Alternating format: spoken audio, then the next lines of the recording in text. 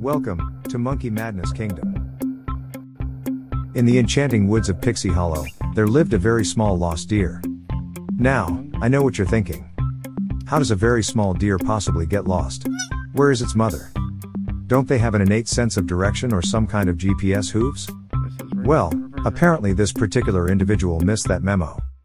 Perhaps he took a wrong turn at Rabbit's burrow, or had an unfortunate run-in with Tinker Bell's pixie dust and got disoriented, who knows? Maybe he was just desperately seeking his 15 minutes of fame and thought getting lost would be the perfect way to start his own reality show. Whatever the reason may be, one thing is for sure. It takes courage to step out of one's comfort zone and embrace the unknown, and this deer has certainly shown us the true essence of wanderlust.